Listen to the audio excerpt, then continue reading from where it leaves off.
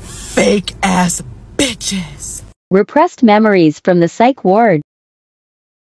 Part 2. New night nurse, it's meds time. Me is too anxious to swallow pills, so has to get liquid. Here are your meds. Hands me pill. I can't take these. Oh my bad, here you go. Hands me 2 full cups of medication. No, this is not right. I only take up to the 10. You have to take them or you will get in trouble. Continues to argue. Ends up taking meds. BC too tired.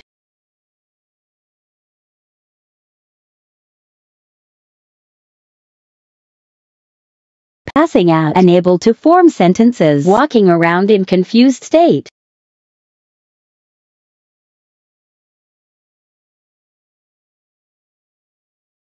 We need to call her parents.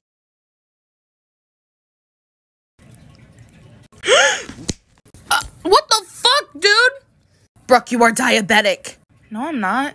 Yes, you are. It says right here. Oh, that's Sally's records. Okay, well, you still shouldn't be eating cheesecake in a mental hospital. And why not? You aren't here for fun. The nurse gave it to me, though. Well, she's gonna be fired. He isn't going to be very happy about that. Give me his name. No, I'm not a snitch. You're in here for bipolar disorder and you're not a snitch. I have bipolar disorder. I don't have little bitch syndrome. And the fact that you would even ask me to snitch on a nurse is fucked up. Go home to your husband and tell him that you're having an affair with one of the nurses in here and that you're lesbian. How did you know that? I do my research. Is this your first time here? Yeah. What do you even do? Basically, you gotta go to group therapy or else you get punished. Try not to talk back or else you might get booty juiced. Oh, if you want to write down any social media, just hide it in your bra. And try not to shit on the wall. Part 2 of things I've experienced in a mental hospital. So your girl was too bad for 4 wins. Not necessarily something to brag about. But I wasn't allowed there anymore. So they had to send me to this place in Vermont, which is called Brattleboro Mental Hospital. This shit was jail.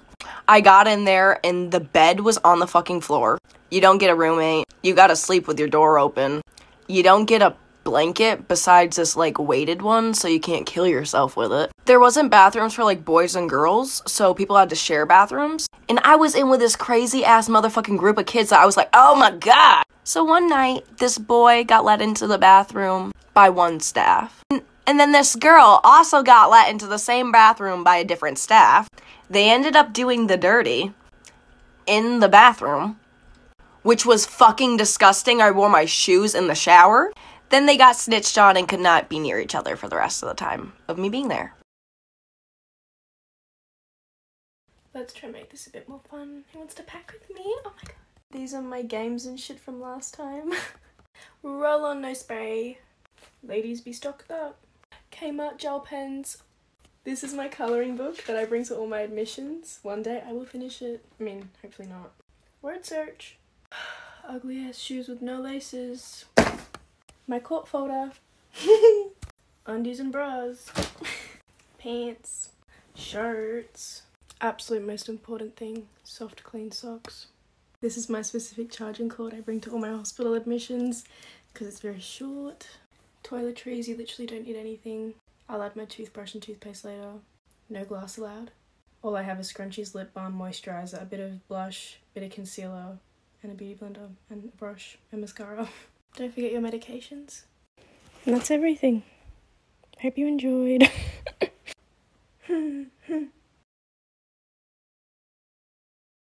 Dude, tell me why every single time that I'm talking to somebody, the doctor wants me. Brooke, the doctor would like to see you. I fucking knew it. Yep, give me a fucking minute. Jesus. Hi, Brooke. Hi, Brooke. Yeah, come on, let's go. So, I have a deal for you. Wait, what? I have a deal for you. So we're gonna kill some people? What? No. Sometimes I can see why your parents brought you in here. Don't be catching an attitude with me, dude. All right, listen. If you tell me which of the patients are selling puff bars or blades or anything like that, I will up your dosage of Xanax and I'll give you 2 extra pills a day. No. Really? Not even for drugs? I ain't no snitch. Come on, I know damn well you're one of those kids who did drugs in the back of the school. Let's go. No. I'm cutting off your Xanax. So, what are you in here for? Tried off myself. No way, me too. We can't play hangman, so we do this stupid build a flower instead. What do you mean no blankets in the group room? It's cold as heck in there. I'm supposed to freeze. Here, quick, write down your Snapchat. They're not looking. Yeah, I know. The shower's so weird. Yeah, we used to have fidget spinners, but they banned them because someone threw one and got stuck in a girl's hair. You've only been here 3 times? I've been here 7. Part 4 of going to a mental hospital that is now getting shut down by the government. Now this one's the one that gives me panic attacks, so please bear with me. Now it's just a normal day, right? And all of a sudden the fire alarms go off. And this was not just a drill. You look to the right of you and you look through the plexiglass into the staff room and there's a fire, okay? Now my thought is we're gonna leave. Wrong! If you're a patient, you're not allowed to leave the building, even though there's a fire right next to us. So obviously patients start screaming and crying and they start getting dragged into rooms by staff members. And staff members are also screaming. Now me and my friend were told to go into a different room. It wasn't safe there anymore. So I told my friend, I said, let's go. And his face got beet red and he screamed, just leave, Lily, please. Yeah, well, he blacked out. He ran by and grabbed an axe off of the firefighter's back and proceeds to swing at people and the alarm. Part 5 of going to a mental hospital that got shut down by the government. So basically they got the axe away from him, the firefighters and the staff members, and he just basically collapsed to the ground into like a fetal position. He wasn't responsive or anything like that. And at that point I ran into this room. Everybody's just like scratching at themselves, like pulling their hair out, crying, screaming to like shut the alarm off. Basically just like begging to leave. About 10 minutes go by of that, and then they get the alarms off and the fire handled. When I walked out of the room, he was still on the floor. So I helped him and like told him it was gonna be okay and everything. And he like slowly came back basically. After that, they gave us all like little cups of pills basically, and they turned on a movie so we would just be like zoned out. And the people that got dragged away into the ALSA remained there. We didn't see them. Part 6. Okay, I see everybody talking about their psych ward stories, so here's one of my many. The first time I was in there for a couple months. There was an old lady in there. She was really weird and quiet, but she would, like, just sit and glare at everybody, and we were like, okay, that's weird. So after I got out, we were, like, a day or 2 after I got out, we hear on the news that this lady murdered someone out in the courtyard at the hospital, and that she had a list of all the patients that were in there and that she wanted to kill. She had a list. I don't know who was on it. I don't know if I was on it, probably, because I was in there with her, but yeah, I'm glad I left when I... So you just got here? Yeah, bro. Well, don't fuck with Julie. She'll eat your hair. Eat my hair, bitch, what? Also, don't bother asking for a journal or pencil. We lost our pencil purple because Julie tried to stab me. Whoa, where is Julie? I'm Julie. Excuse me, nurse? Yes, what do you need? Where are the crayons? And the paper, and the drawings, and the notebooks? That's a great question. You are on 48-hour suicide watch, so there are no crayons or coloring books. How the fuck can I hurt myself with a stick of colored wax? People have tried. I know you're fucking lying. Okay, well, here, I'm gonna need you to watch your language. Okay. Fuck. No. I just want some crayons, bro. You can't get any fucking crayons, bro. Yeah, exactly. So don't tell me to watch my language. The fuck? You know what? Go in the padded room. Make me, bitch. I'm trying really hard just not to throat punch you. So if you would get your fat ass the fuck up and go in the padded room and make my life just a little bit. This is abuse. Abuse! Okay, now do you smoke? Yeah, actually I do. Can I get like a nicotine gum or a patch or something? We don't administer them to minors.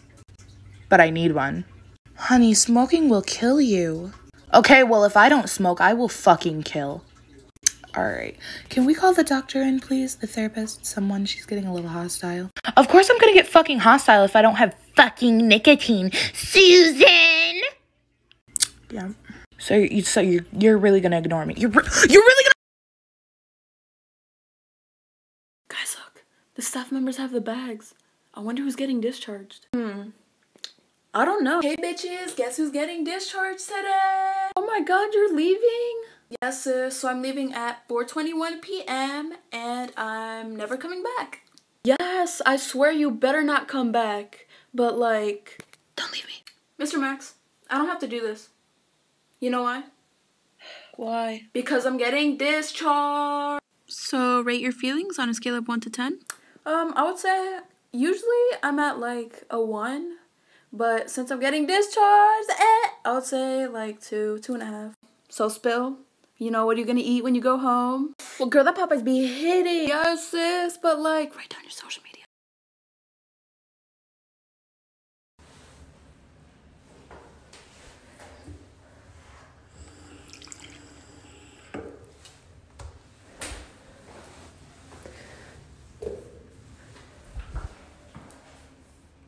Things in the psych ward that just don't make sense, part 3. We're not allowed lighters. However, we can have a lighting machine in the garden that the hole is big enough to, yeah.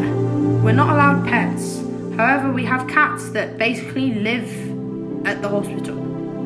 Drinking chemicals is frowned upon. However, they let us keep all of our toiletries in our room. We are not allowed foil as is contraband. However, we can have it in our advent calendars. And finally, we're not allowed to add staff on Facebook. However, some staff, when they leave, add us on Facebook. Phrases you will hear in a mental hospital. Did you hear there's Jell-O for dessert? Yeah, I just got my shoelace privileges back. So why are you here?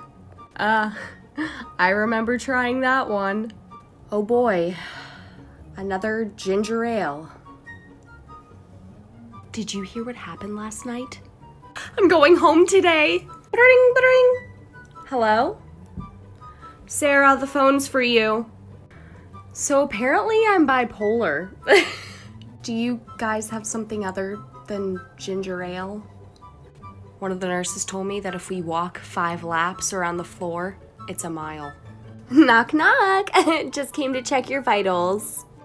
Do the eggs always taste like plastic? Or... That is awesome. Do you want to see what I'm coloring? Yeah, a flower. Here are some things I wish I would have known before I got thrown in the mental hospital. Regardless of how you get in there, you usually have to go to the ER first, and they'll make you strip and put on scrubs, which are so uncomfortable to sleep in, by the way. And they'll like drug test you and stuff, and they'll ask you a lot of questions. In the first few days you're there, you have to talk to so many different people and keep telling them why you're there, and it gets so annoying. If you're not already diagnosed with something, they'll usually diagnose you. Like before I went in, I wasn't diagnosed with anything, and then I went in and got diagnosed with depression. I think it might be 15 and up, but I might be wrong, but like 15 and up, I'm pretty sure you are able to sign yourself out of the mental hospital without a parent. Correct me if I'm wrong on that one, but I'm pretty sure that's how it is. Honestly, the food there really isn't that bad, but it made me super constipated, not gonna lie. Majority of being there is just socializing with the other patients and going to group therapy. Anytime I make a mental hospital video, people are like, oh, well, how do you know? Or like, there's only one way you could know that. Yes, I've been there. I'm not embarrassed about it, bitch. That's why I'm big on TikTok. You white bitch, huh? Wake the fuck up. Part 2 of what you can and can't bring to the mental hospital. Actual clothes edition. It's pretty similar to school dress code, not gonna lie. Spaghetti strings aren't allowed. Now, if you don't have scars on your arm, then this and this are usually allowed. However, if you do have scars, they'll most likely make you wear a long sleeve. It actually depends on the hospital. Sometimes they don't care and just tell you not to show people. Depending on the hospital, if there's writing on your shirt, you might have to wear it inside out. Those strings, not allowed. They will cut them off. And depending on the hospital, they will cut the hoodie off too. This is the same with sweatpants and anything with a drawstring cut off. Non-ripped jeans are allowed, but they can't be too tight. Belts aren't allowed, you already know. They use zip ties instead. All bottoms have to at least be kind of close to your knee. Unless you have scars, then they have to be covered up. Alright, here are these clothes and you can get changed. Alright. Can I have like some privacy?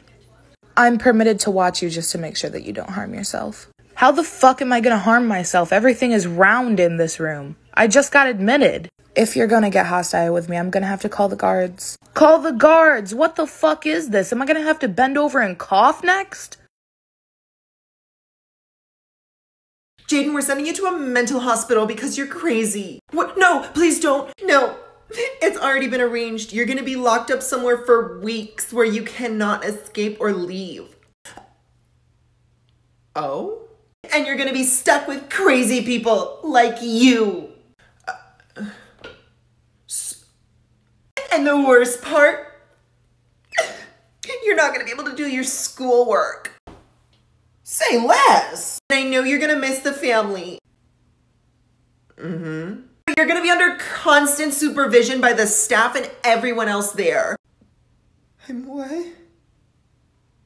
Your days are gonna consist of eating, therapy, and watching movies or coloring books.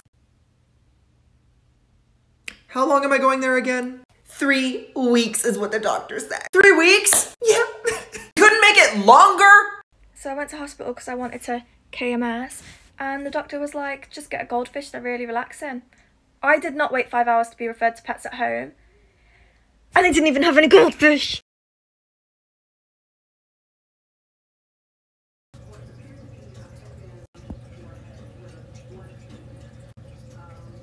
Fuck is you looking at? Nurse! Oh yeah, get the fucking nurse, because you were staring at me like Luke stares at Jesse's boobs. What seems to be the problem, girls? Shut the fuck up. This bitch was staring at me. Like cartoon eyes popping out of your fucking head staring at me. Brooke, if you're gonna really tell me that I'm in the wrong right now? I just thought you were pretty. Girl, we are both sitting in here in shrubs and grippy socks. You really think that I'm cute? You're not even cute. What the fuck? That's enough! Don't fucking scream at me. Don't swear at the guard. It's not a guard, it's a nurse that sticks needles up your ass at 3 a.m. to take your vitals. Both of you are going in the padded room. It better be 2 different padded rooms or I'm gonna kill this bitch. Joke's on you, I'm gonna kill myself before you kill me. Hi, I'm in a mental hospital, and this is things you probably didn't know about mental hospitals. Before I start, I have to say that I live in Australia and other countries will have different standards in different places, so my experience will not apply to everyone. But anyway, 1. Nurses do hourly visual checks on you here, so that means even if you're in the shower or in the bathroom, they still have to do visual checks on you. 2. In Australia, we have private and public mental health facilities. Public facilities are for emergencies and severe crises. They're also open to the public, so which means anyone can go, and is also free. Private facilities, where I am. Private facilities are for low risk but unstable patients at the same time. These cost more and you need insurance to have them. They also are nicer facilities, and also they have a better nurse to patient ratio. 3. The nurses are the ones that you go to for just about everything. They're the ones that help you with panic attacks, anxiety, depressive episodes, and almost everything.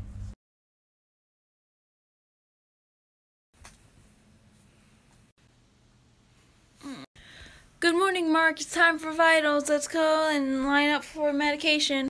5 more minutes. Do you want to be put on green? I'm up.